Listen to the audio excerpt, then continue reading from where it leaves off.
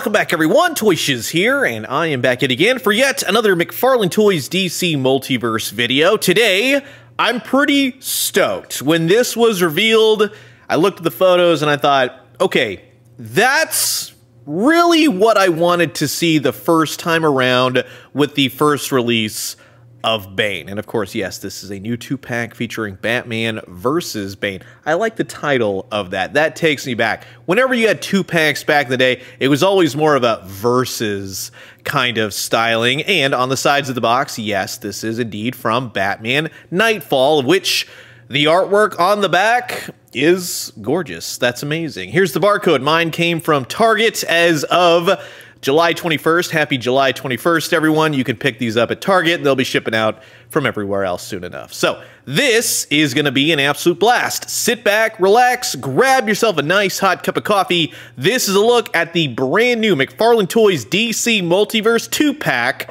from the old 90s KNIGHTFALL storyline, Batman versus BANE. And so now here's everything taken out of the packaging. You get a few accessories, you get 2 figures. If you want to keep the backdrop of the packaging, it is the Batcave, which is a nice touch, a nice little attention to detail, right? If you know the KNIGHTFALL storyline. This trading card, like I said, has gorgeous artwork, fantastic. Now, this is always a favorite of mine, when companies make this a thing, a reality, of which this goes through many different people to proofread. Just screen grab that and see if you have an aneurysm while you're reading it. I absolutely love that. Hasbro Skywalkers, and now we have this 2-pack, of which Batman comes with item holding hands. That's a nice touch. I tell that with Marvel Legends Spider-Mans all the time. You need items, and item holding hands and a Batarang is the perfect item for Batman. And you get outstretched hands, grippy hands. That's what I want to see. And they're their own thing. They're not reused from a different figure. They don't have weird texturing on the back. It's gloves for this Batman, of which this Batman, there are some things about it where I'm like, but in all honesty, for the most part, I like it. I like what they did with the tatters and the tears in the bat suits. I totally dig that they looked at the artwork for said tatters and tears, of which it changes from panel to panel, but I like the shading that it has going on. They got the color of the gray right. The blues really stand out amidst all the tears, especially the one on his neck. The tears are only on the front, just FYI. That's really the only part you're going to see because of the cape, but the head portrait is where I kind of get hung up. And I think what happens is it looks too much like a zombie sort of styling. I totally get what they're going for. It's a bloodied Batman Bruce Wayne mouth, of which, hey, they put blood on a figure. That's cool. They have a little cell shading. Around the eyes, there's some shading. Too much teeth, too much blood in the sense that it doesn't come across as he's been beat up. It kind of resembles, at least for me, more of a zombie. If you get rid of the mouth and all that's going on there, that's a great Batman head portrait. They just need to kind of take a break with some of the paint and some of the teeth. I like the cell shading on the belt as well. It's very subtle, but it's there. They looked at the comic. They looked at the source material.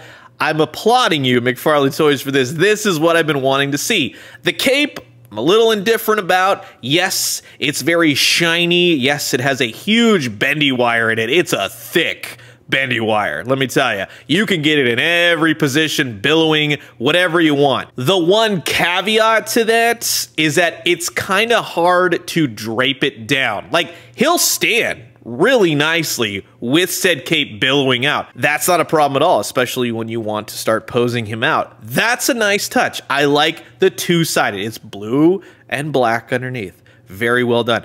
But like I said, getting it draped down over his shoulders, you kind of have to fight the cape in so many ways. So in all honesty, with recent McFarlane Toys track records and how it's always 5 steps forward, 10 steps back, I would say this is indeed a full 5-step forward sort of stitch, and you're not backtracking. They really have done a nice job. They just need to kind of fine-tune it at this point. With the Bane comes with extra hands. Go figure. And they've painted the hands. The last Bane didn't have the flesh, and it didn't have the white, and it didn't have all the necessary parts that make up a glove in so many ways. So they've done it. And yes, you get a very cool actual KNIGHTFALL Bane, complete with the mask and the red eyes. And I would say that in McFarlane style, in reusing the last Bane with some new parts and pieces, which definitely add to it, yes, I think they have succeeded. I like the blue shading on this. That tends to go either way with me. I like what I'm seeing here. I get what they're trying to do. They even have the wire. It's the silver wire. They even got all the little prongs, how it attaches to his head. Thank you. That's what I'm looking for. Attention to detail. And he has so much back and arm hair. That's a 90s back and arm hair sort of situation going on.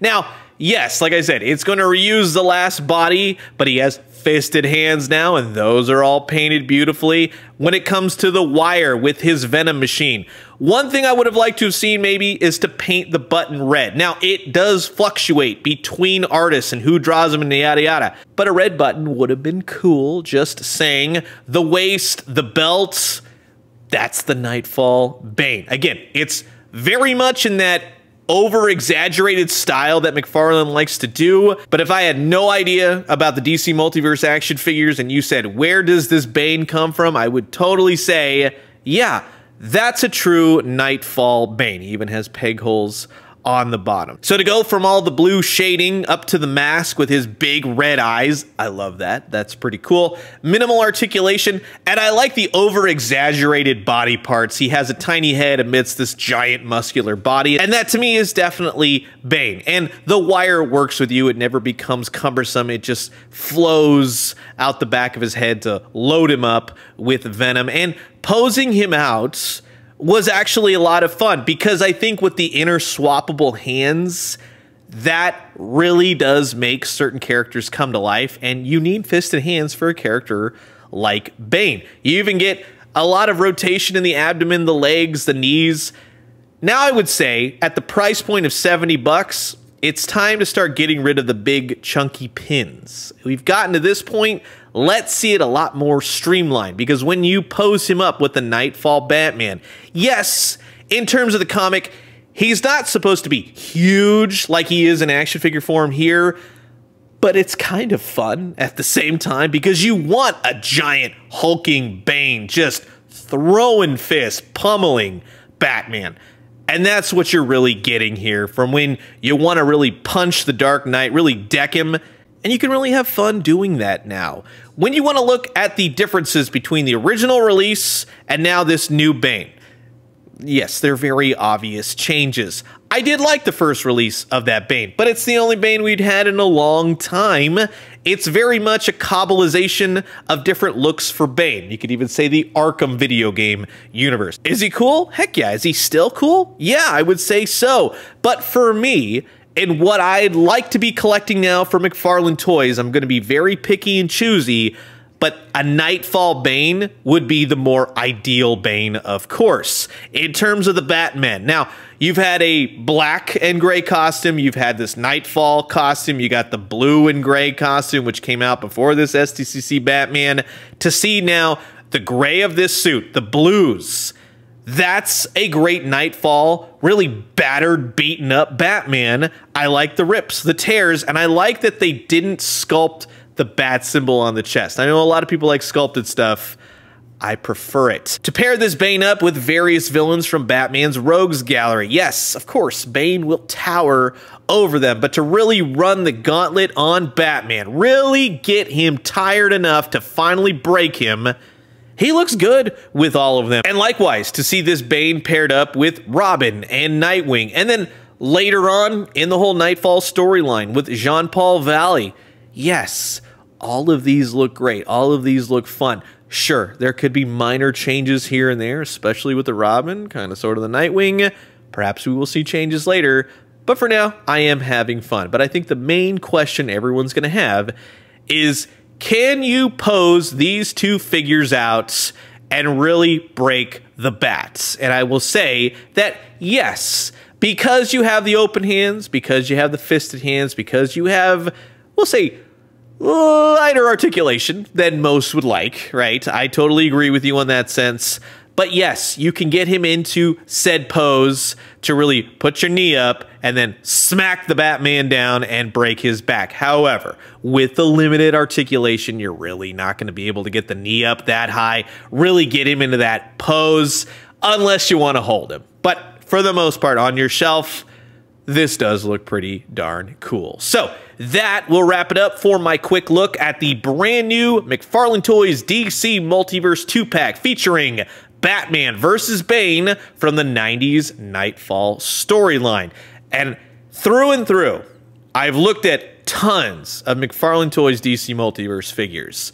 This, I feel, is the first time in a long time where I can honestly tell you they got it right. They looked at the source material. They tattered, bruised, beat up Batman with a cloth cape, interswappable hands, everything fits. Yeah, I'm not a big fan of the head portrait with the teeth and the blood. That aside, you have a great Bane. You updated the parts and pieces. You gave us cell shading. You made it look like the Knightfall storyline. And for that alone, that's what I want to see from you, McFarlane Toys. I want to see the comic book source material, the animated source material, the movie source material brought to life in action figure form. And I don't want to see your take anymore. I want to see all the artists, all the years of storytelling brought to life in your action figures. That's where I'm a collector of DC Multiverse. So you've heard my thoughts, and now I'm curious to know yours. Comment below, let me know. Let's talk everything McFarlane Toys DC Multiverse. And I'm going to leave you guys with that. As always, drink some great coffee, eat some great food, but most importantly, remember, went a little crazy at Target today, so expect some more McFarlane Toys DC Multiverse vids coming up. Also some superpowers. And when we do, let me know what you found. I'll talk to you guys soon. Adios.